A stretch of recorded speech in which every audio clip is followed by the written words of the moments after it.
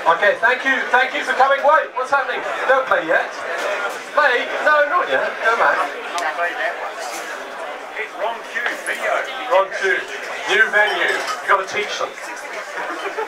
So I have a mysterious guest who disappeared for half an hour. Anthony Zameczkowski is going to come and join us from YouTube. Big round of applause for YouTube.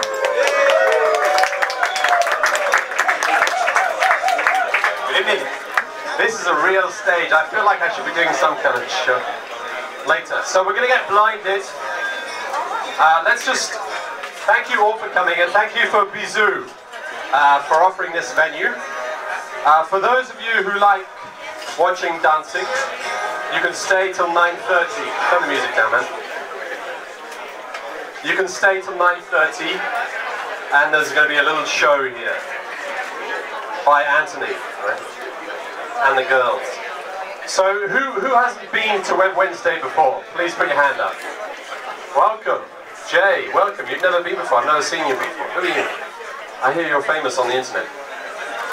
And who came because they got my email? Email still works. Oh. Twitter? Who came because of Twitter? Who came because of Facebook? Who came because of YouTube?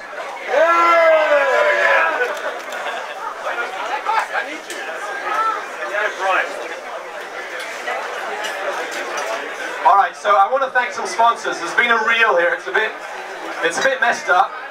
So if you've been lucky enough, you would have got a free drink from Jigo City. Where is the Jigo City people? Where are you? Put your hands up. They're handing out free drinks. Have you got any left? Yes? Jigo City. They're sponsoring a round of drinks. Go and talk to Vienna. She'll give you a round of drinks. And then, obviously, we also have Bizou. If you're hungry, you can order food. Slightly different from Voila. You can get a menu and order food. ADMA, Kay, are you here, Kay? The ADMA, the Asia Digital Marketing Association. Where are you? At the back. She's handing out reports. Good girl.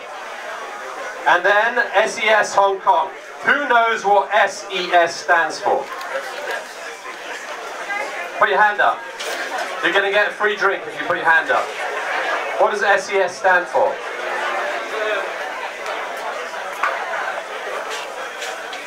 Did I get it wrong? The search engine strategies. There you go. Is that right? Is that right? Yes. Who's the free drinks? Okay, there we go.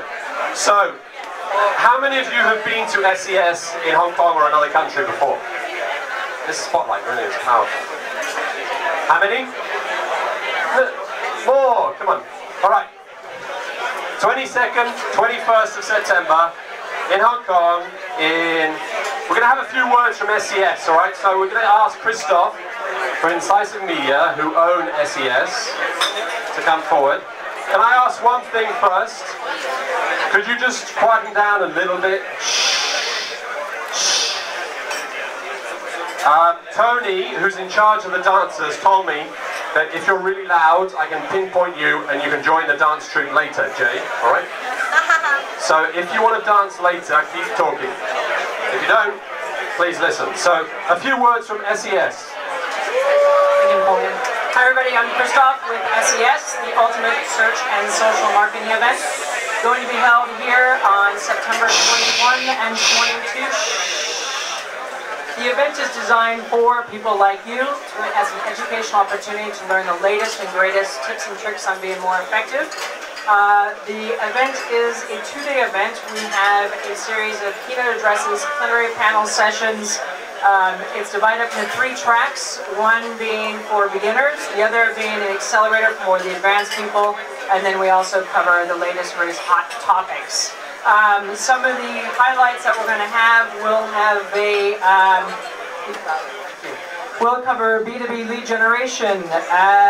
We'll have a special plenary address, a practical guide to marketing and making money through social media, which is a Dell case study. And we will also have an executive interview on how Facebook has changed the world with the APAC marketing director from Facebook.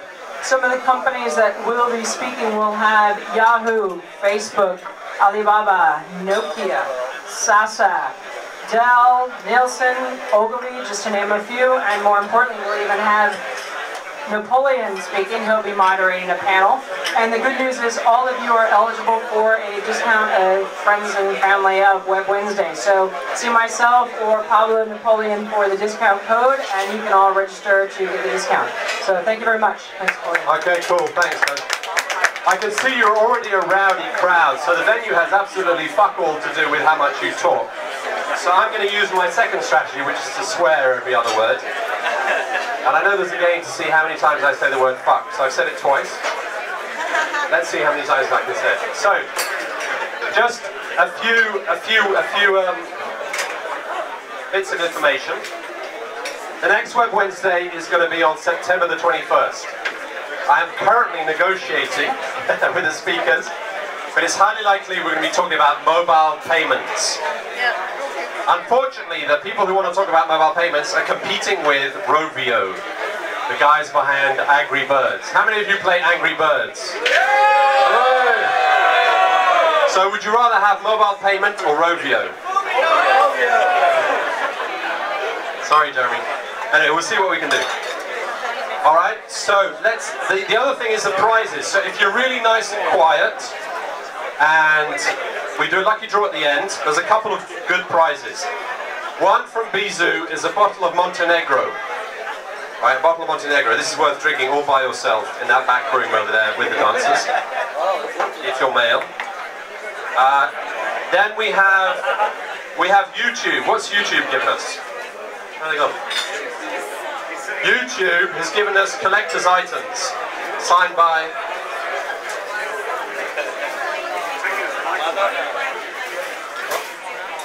YouTube t-shirts. They're not signed by Larry Page, but I'm sure Anthony can sign them for you later. YouTube t-shirts, right? So you can see we're very organized.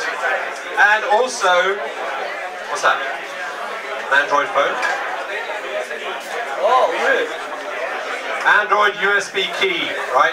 So be really nice and ask good questions. And then finally, the top prize is a ticket to this, worth around 900 US. Alright, going to do a lucky draw at the end. So let's get into the interview. Could I ask you to a little crowd source for those of you who want to listen? I have a lot of people who come to me and say, you know, I really appreciate you telling people to shut up, because I actually came here to listen to the speaker. So if you want to listen to the speaker, come forward. There's some chairs. Yeah. So we're going to start off, it's YouTube, it's video. So we're going to start off with a little video that Anthony put together himself, right? A little video with a bit of sound. We got the sound plugged in? I hope so.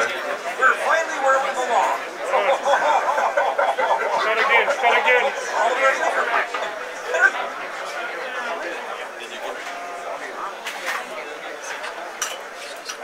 The internet is a completely different culture, isn't it? You said it.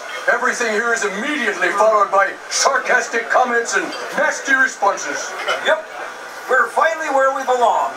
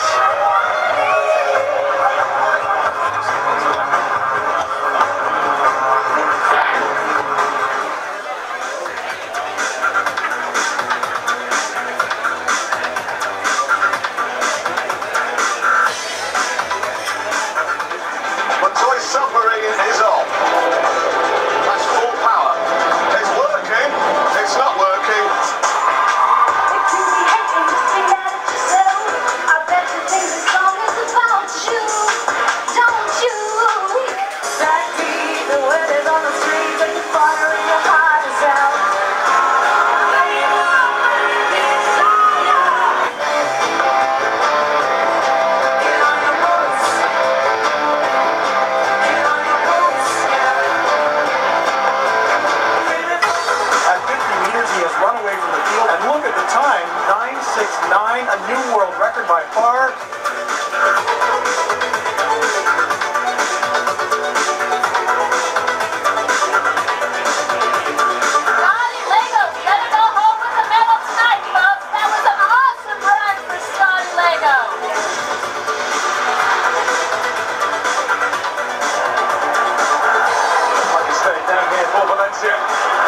Hernandez is getting in there backwards, Hernandez scores! There's no excuse. You have a digital camera, go out and shoot yourself. There is no excuse. You want to do what I do, get the camera, get some buddies, you put it together. Keep it to 15 minutes.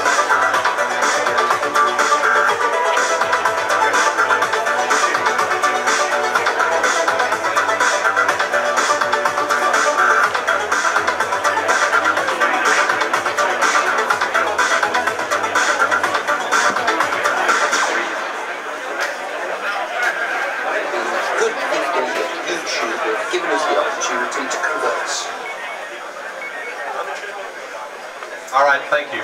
That's the end of the talk. You can carry on talking. Alright, so I wanted to introduce Anthony because he's French, and we're honoured with the presence of the French internet mafia in here. Nicolas, Olivier from Wall Street Journal, anybody else who's from French and works for the internet? Do you know Loic Lemaire? So Olivier from AFP introduced me to Anthony. He said there's a guy I know from YouTube. Maybe you want to meet him. So we have Anthony from YouTube, who's here to talk to us. And one of the things I want to ask you first is, what is it like to work for YouTube? Why are you wearing a suit? Usually I don't wear a suit. I wear a suit tonight. Hey, Tony, can you switch to the other one with the logos? So, what do you actually do for YouTube? What's your job? So actually I've recently moved to Hong Kong. Speak up. I've recently moved to Hong Kong 3 months ago to head up partnership for Greater China and Southeast Asia, as well as YouTube music for the whole region. So basically my role is to try to convince media companies to come on board and put their content on the platform, and then we share the advertising revenues with them. So the model is pretty straightforward. So when we launched YouTube end of 2005, the main objective of YouTube was to help user sharing personal videos. This was the main objective. Now we have 20,000 partners on board across territories, like broadcasters, publishers, news organizations, music record labels, and so forth. And these partners have different objectives. So that's basically my job, to convince those guys to come to the platform. Do you report to Larry Page? I don't. Who do you report to? Who's your boss? My boss is based in Singapore. Singapore. So, you talk about music. There was some cool videos of music. Have you got any music partners in Asia at the moment? So we have partnership with all the majors. As you probably know, we were behind the Vivo initiative in the US. So we partner with Sony. Vivo, explain Vivo. So Vivo is similar to Hulu, but for music. So it's a platform for music videos. So we are the technical provider of Vivo. So basically we have a partnership with Vivo. So they provide also their content on YouTube, and we have also a partnership with Warner Music. And we're also working directly with most of the music record labels around the world, as well as the Music Collection Society.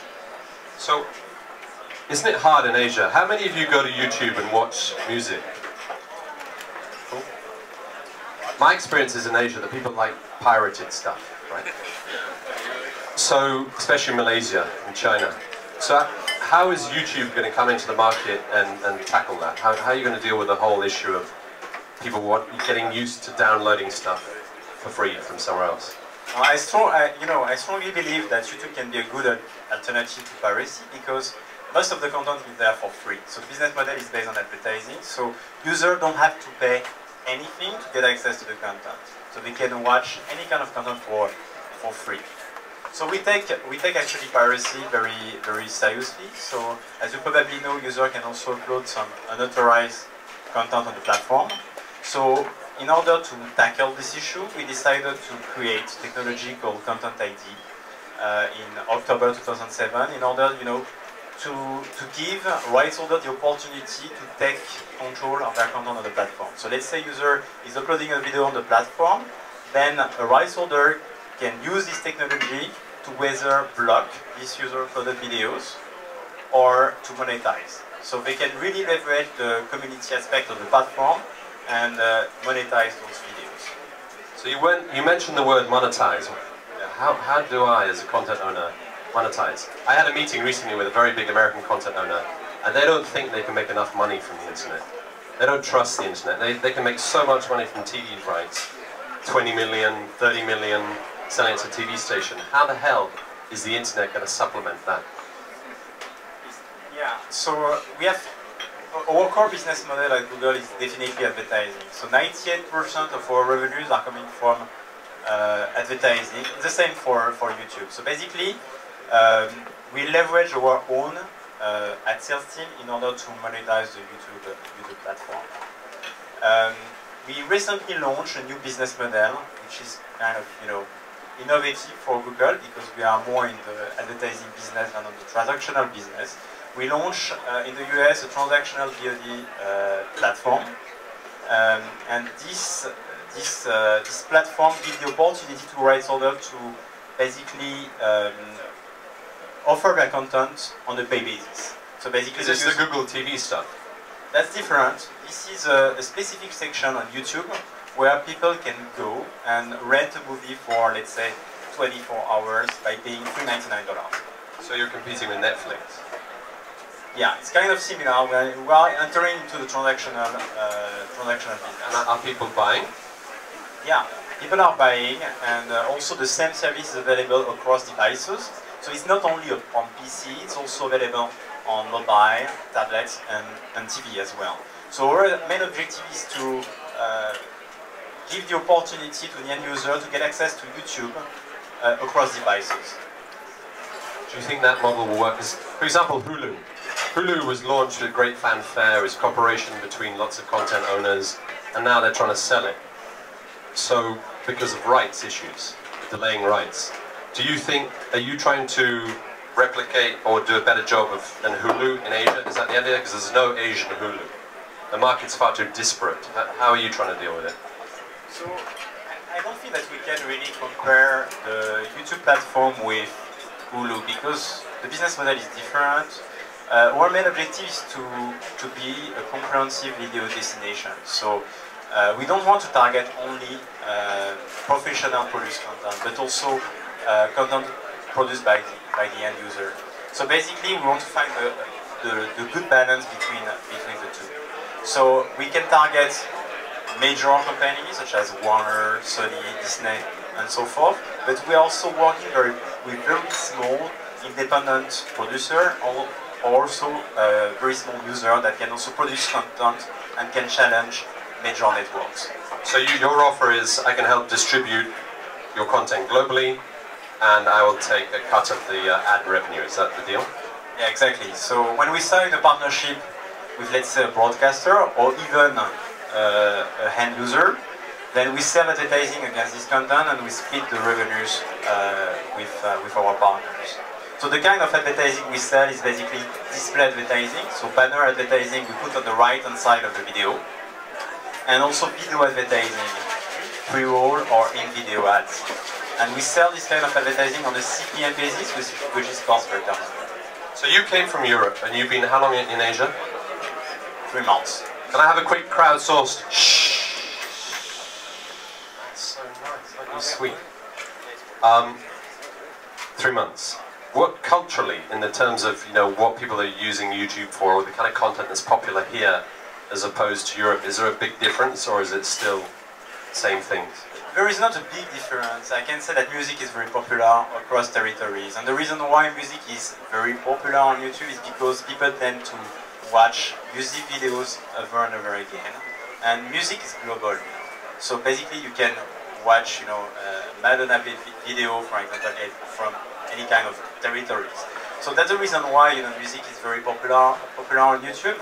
So I don't see any kind of really real difference in Asia compared to Europe and the US. So you're doing deals with the Asian record labels like Emperor Group, you know, and all the mafia in Hong Kong? So we actually have deals with major record labels, Warner Music, Sony Music, Universal Music, and those guys have subsidiaries in Asia. So part of our global agreement we have with them, they also upload local music videos. And of course, we can sign agreement with companies such as Emperor, East Asia, and so forth. So tell me a bit about access. Nowadays, I've been reading a lot about mobile stuff. From your experience, in Asia, is there a difference in terms of access to YouTube? From the way that people access it, is it mostly through mobile as opposed to desktop? Share some numbers with us. So it actually depends on the territories. But what I can say is that globally, mobile usage tends to increase a lot. Just to give you some number here, we serve more than 3 billion videos per day. 3 billion? Billions American billion? Yeah. 3,000 million? 3 billions. Yeah. And we serve 200 billion video per day on mobile devices. So it could be on smartphone or tablets. And it tends to increase a lot. And is the content that people are accessing on mobile different from the content they access on desktops? Or I think the content is quite similar. So what we try to do is to keep the same user experience on PC, but also on mobile and also on TV. So what we try to do is to be available everywhere across devices. For example, a month ago we announced an agreement with Xbox. So basically YouTube is now available on Xbox. And we try also to be on smart TV as well. So we have an agreement with most of the TV manufacturers around the world. So in terms of number, I can tell you that YouTube is now available on 350 million devices around the world. And in Asia, you know? Unfortunately, I don't have the split in Asia, but we are working a lot with Asian manufacturers like LG, Samsung, and so forth. And also remember, HTC was one of the first partners of Android. Okay, so let's talk about localization. One more crowdsourced. This works really well. I used to swear, now I just go shh. Right, you're all growing up. So am I. So tell us about the local ploy. I mean, in Asia, you have local versions of YouTube in how many countries so far? So when we launch, when we acquired YouTube in end of 2006, one of our first decisions was to launch YouTube internationally. It was very important to us to make YouTube available everywhere in the local language with local content and so forth. So basically now we have 30 localized versions of YouTube. In Europe, in Latin America, in Asia, and in Asia we have 7 localized versions. And that's what, Hong Kong, Taiwan, Australia, New Zealand, India, South Korea, Japan, and I think one missing is India. Oh, good. So as you can not Singapore. So we are not available in Singapore, Philippines, and Malaysia. And basically one of the priority in Asia is also to make available YouTube in those markets. What I mean by making YouTube available in those markets, I mean creating a version of YouTube in the local language, plus with a local page where we can push local content with a team on the ground in order to sell local advertising and do some local marketing initiatives. What I mean by localization. Do you think the Chinese players like Youku and Tudou will expand out of China and try and eat some of your pie in the rest, like Taiwan or Hong Kong? So we are actually experiencing some competition from companies such as Tudou in Chinese-speaking markets such as Taiwan. Even though YouTube is leading the game in Taiwan, we can see that Tudou is increasing. And yeah, definitely, I think in the Chinese world, those players can definitely compete with YouTube. But what we try to do, even though we are banned in China since April 2009, it doesn't prevent us, to secure some content from China in order to help Chinese companies to export their content abroad. So that's what we are trying to do, because YouTube is a global platform, and we definitely think that there is an opportunity for all these Chinese companies to target a global audience. Think about, the Chinese diaspora. It's 50 million people globally. It's a fragmented, audience. So there is no way with traditional broadcast to target this audience. So with YouTube, you can really target this audience in a cost-effective way. So I have a question about myself. I'm an amateur content producer. I set up a YouTube channel, and I'm still limited to 20 minutes of content. Why? I mean, in Hong Kong, there's lots of content providers, right? Lots of amateur people who make videos, shows, whatever. Why is that limitation artificial, or am I just not understanding the platform? I would like to explain why we put this limitation. At the beginning, when we launched YouTube, the limitation was 10 minutes because we wanted to avoid, having a user uploading a full-length movie on YouTube, and also I can imagine for bandwidth issue and so forth.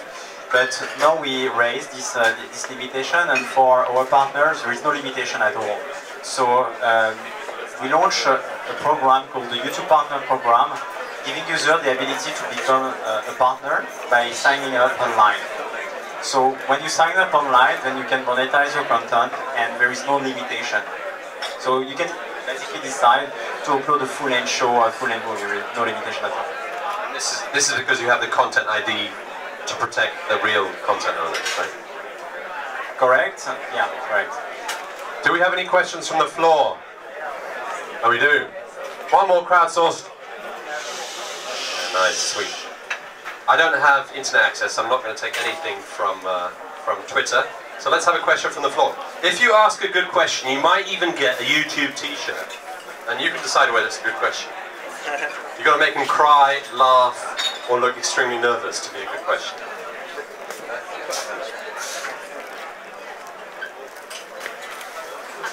Are you finding that marketers in Hong Kong are using the branded channels in YouTube, and if so, are consumers going there and engaging? So are advertisers using branded... Are advertisers in Hong Kong, for you at the back, using branded channels? And is it effective? That was a question, right? Good question. Is that a good question? Is it a good question? This is definitely a Does she get a t-shirt? Yeah, I think so. T-shirt? So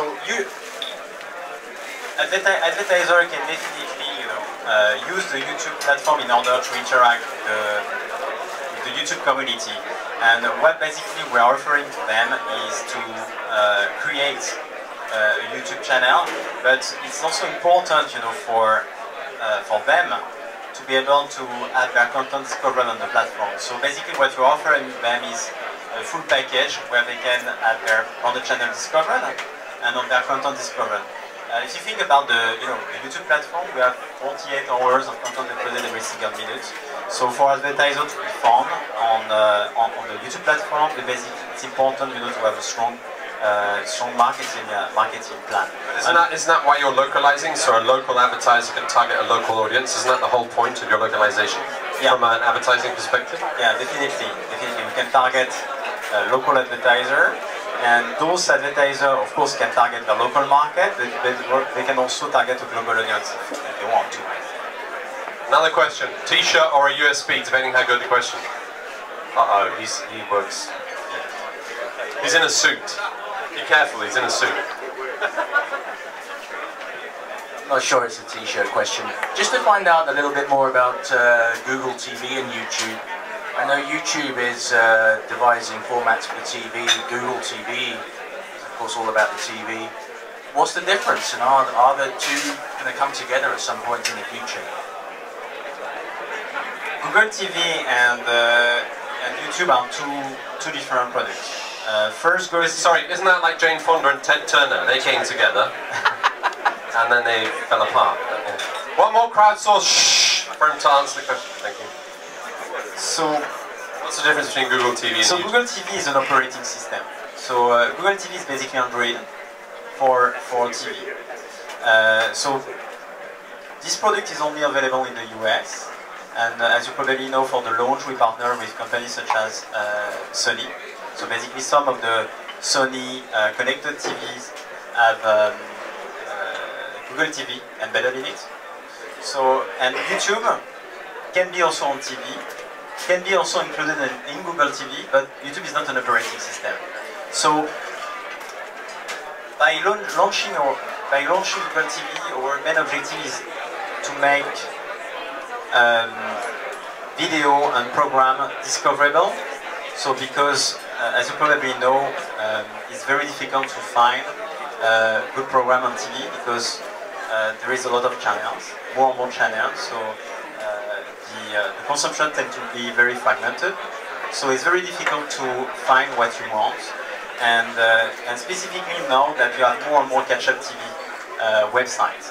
So what we want to do with Google TV is give the opportunity to the user to find easily what they want to watch.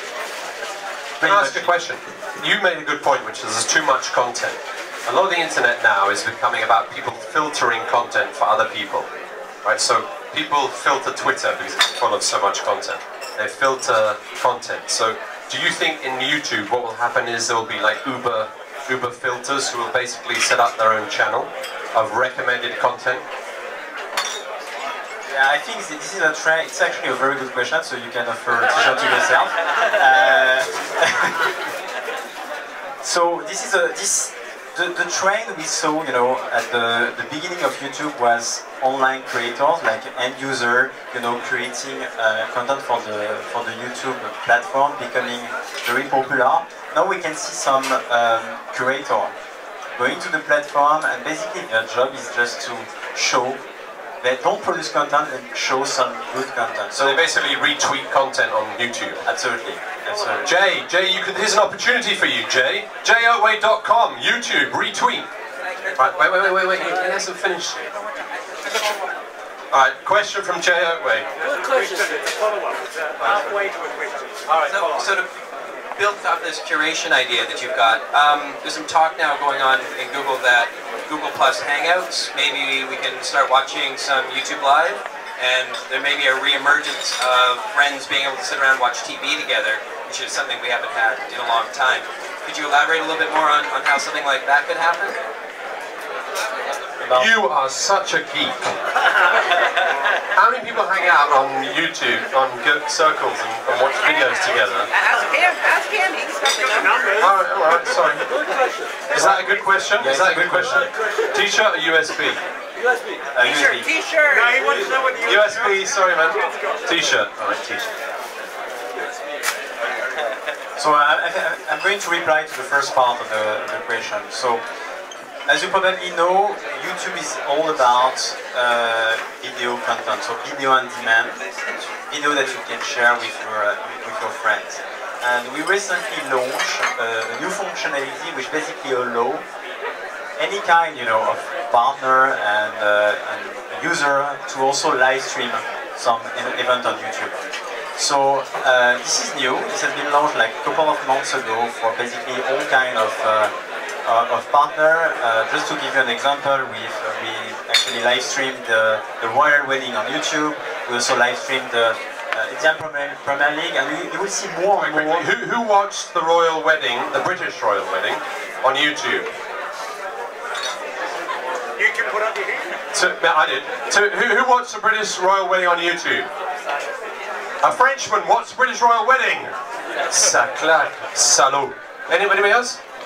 The waiter watched. Excellent. Brilliant. So now that's interesting. So the live streaming element. Is it hard to set up live streaming on YouTube? It's a self-service functionality. So basically we just need a RTMP feed, and then we can rebroadcast the event. So we take all the technical costs. So yeah, but Jay's question was more about is Google Hangouts simulating the idea that you're sitting around on a sofa while like watching a sports event together, or you know, so you're all hanging out, you're watching the video, you're commenting. Do you see Google Hangouts going that direction? So I see YouTube becoming more and more social. So of course YouTube is also a community platform. but I think we will do more and more in order to make the platform more social. So definitely watching a live streaming event and sharing thoughts with friends is definitely something we could do. And we recently, integrate YouTube with Google Plus. So this is a social aspect here. So one more crowdsource. Shh. I've got 2 Android USBs, and I've got tickets to Broadway cinemas from Jigo City. So if you've got any good questions, you can go and see a film, or you can hang out with Jay and copy stuff onto your USB. Any questions? Casey! Casey, come on, stand up, you've got a question. Casey, don't be rude, don't be shy, you got a question? Huh?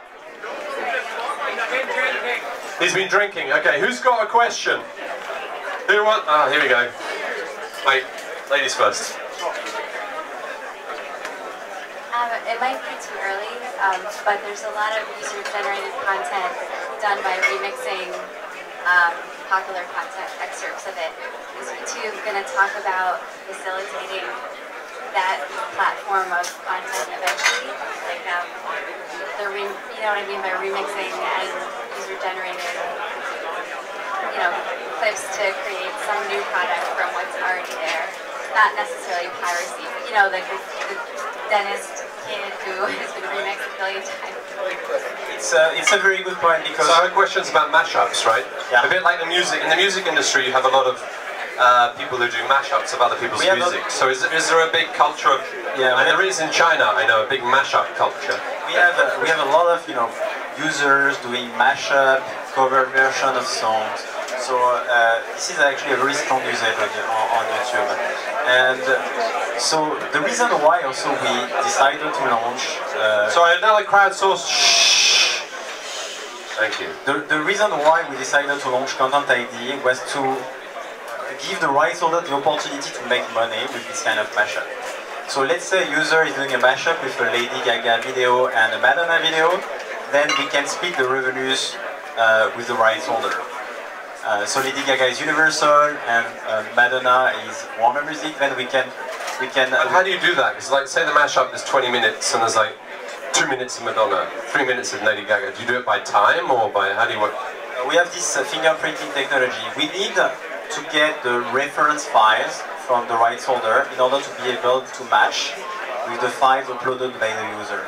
So to take the example of a mashup from a Lady Gaga video and a Madonna video, then we can share the revenues with the rights holder as long as we identify the file. And in order to identify the file, we need to have the reference file in our database.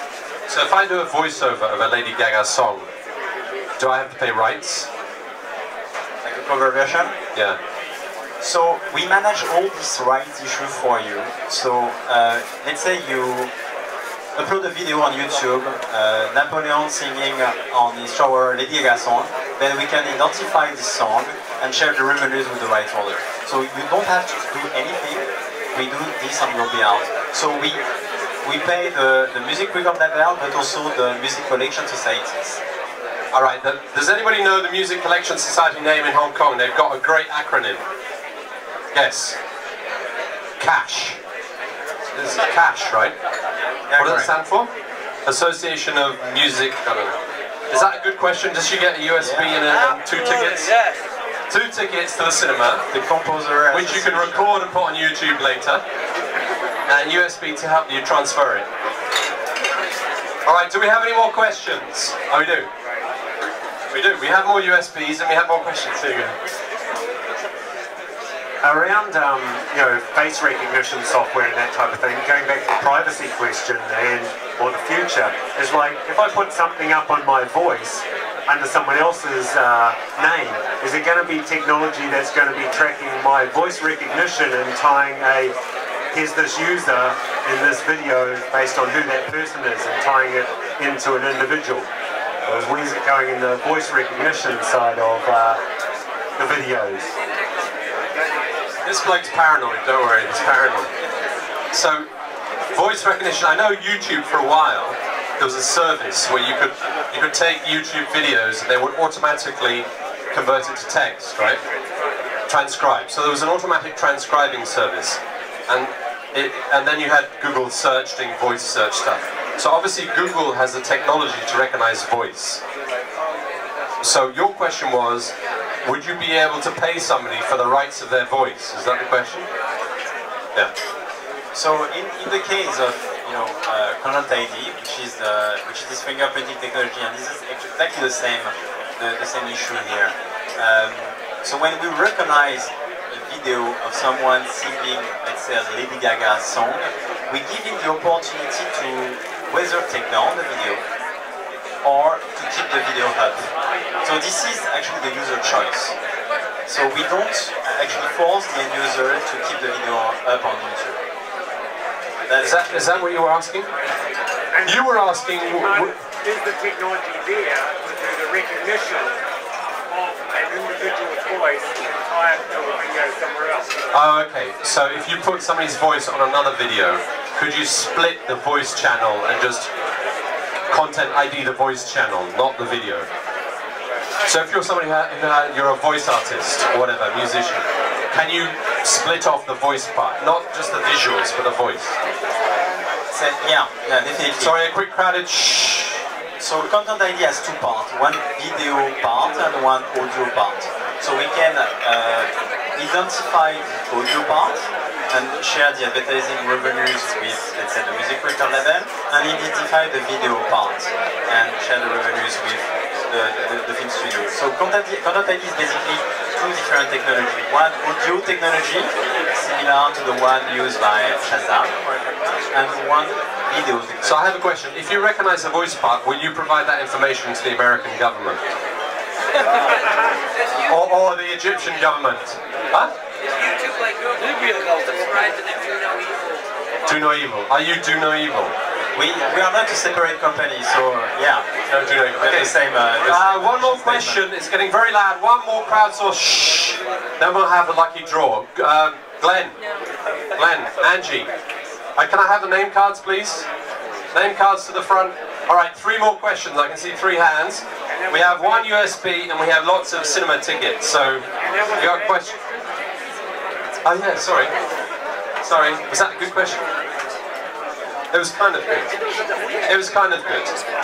I'll give you free tickets. You don't get a USB, sorry. You can have free tickets. All right, whilst I'm giving you the tickets, we can have a question.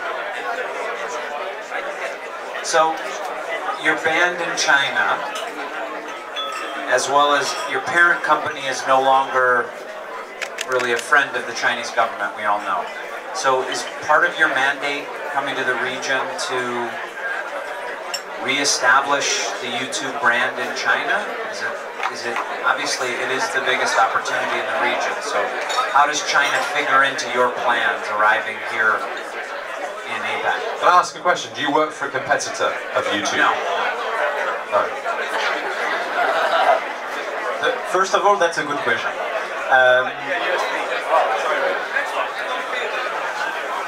Sorry, one crowdsource. Shh. You're getting loud again. Shh.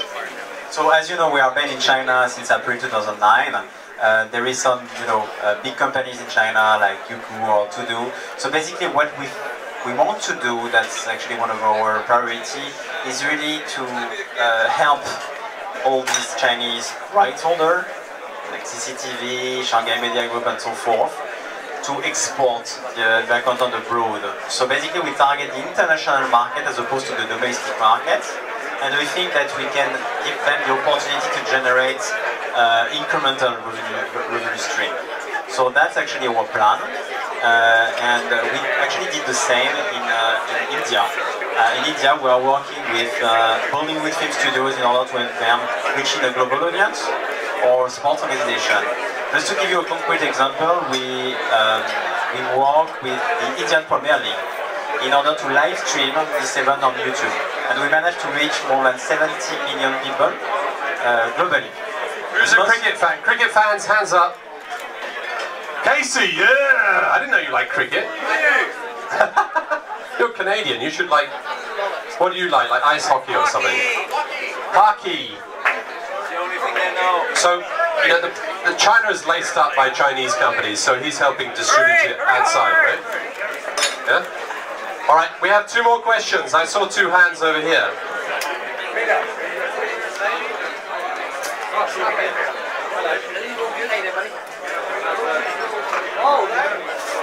Very good.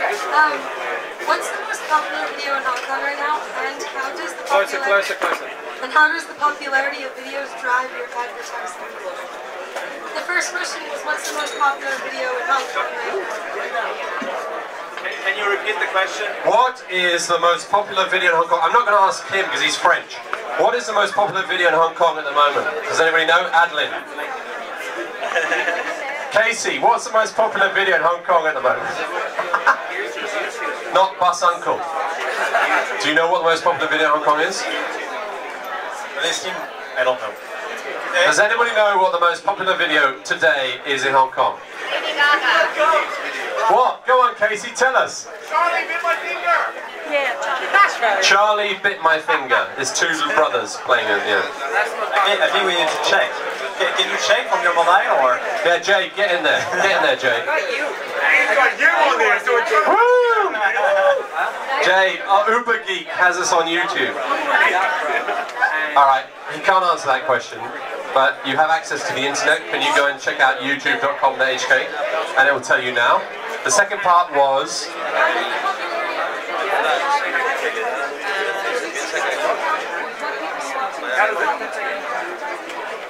Yeah, usually we target by demography or by content category.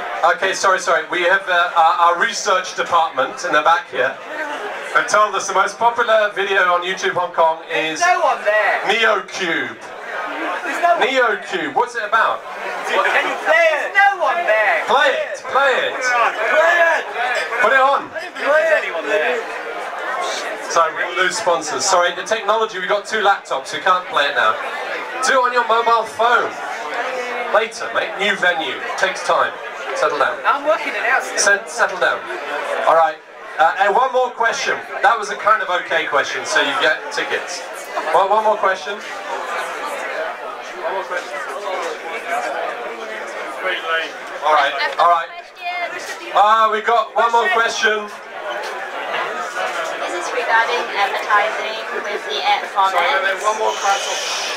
And I know that in the US, you did something like with T-Max, that like localizing it for T-Max brand. So I'm just wondering, like in Asia, would you do similar ad formats, like customizing it for brands, rather than your usual like pre-roll videos and stuff like that? Did you mention the T-Max example? Yeah. So basically, this is a good example, and sorry, the most popular is Stella Rocket Girl, right? Classic Hong Kong. Stella Rocket Girl is the most popular, or the Japanese earthquake as seen from underwater. Translated from Chinese. Sorry, go back to... So, yeah, the format was very innovative, but the innovation came from the agency and from the advertiser. So basically... sorry, what was the format? What happened? It was a kind of T-Pex, advertising for T-Pex on the YouTube page. So you paint T-Pex over videos? What do you do? Similar. But they use the masthead in order to create their advertising. So basically the technology was not really innovative. Most of the innovation came from the creative agency. This is something that we can easily do on YouTube in Hong Kong. So it's not something that we did only in certain territory. This is available everywhere. Everywhere where we basically sell advertising on YouTube. It depends on the innovation of the creative agency. All right. So can I we're going to end the interview here. So a big round of applause for Anthony. He did a great job. Thank you. Merci bien. And you can talk to him later, but we're now going to do the lucky draw.